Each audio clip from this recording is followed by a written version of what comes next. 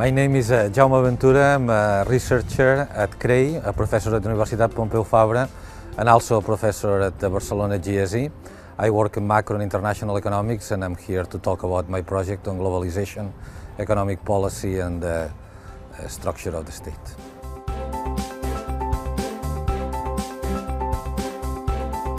The goal of this project is to study the effects of globalization on the state. Globalization is an extension of markets. Markets are expanding all over the world. We trade more goods with more people farther away. In a sense, the borders of the market have been expanding very fast. The borders, the cultural borders, are remaining more or less the original ones. And the question is, as there is this mismatch between the market borders and the state borders and the cultural borders, how does the state react to that? How does this tension affect the structure and the size of the state?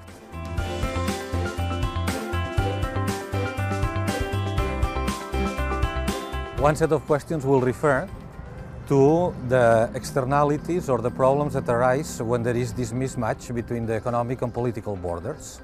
The literature has focused mostly on one set of externalities, which are terms of trade externalities, how the governments attempt to manipulate prices in favor of their own citizens, firms and households.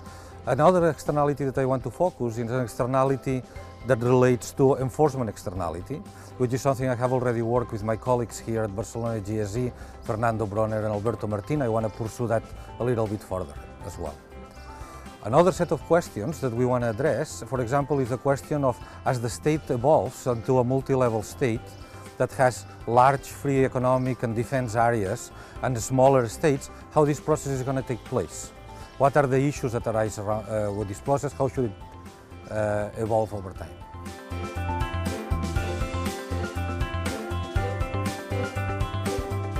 I think that one of the most important challenges in this project is modeling. There are typically economies write models that are adapted to the data that you have, and then you use that models to interpret and see the data.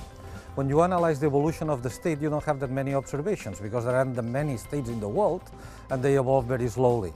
So modeling becomes even more important as an interpretation tool.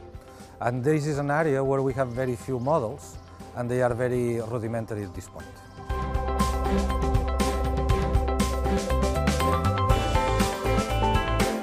I think having the ERC grant is going to be crucial for this project. It will help me finance some of the work that I am doing.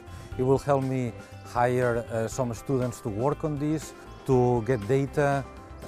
Basically, it allows me to create a small group of people that will work together with me in trying to answer these questions.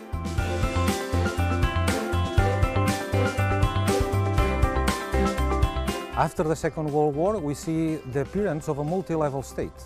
A large state, the European Union, that regulates markets and defense, and a set of smaller states which have been fragmented. Europe has been fragmented over time into smaller states that deal with cultural issues, deal with law and order, deal with the welfare state and so on. Understanding the forces that shape the new state will help us manage the transition towards the new 21st century state.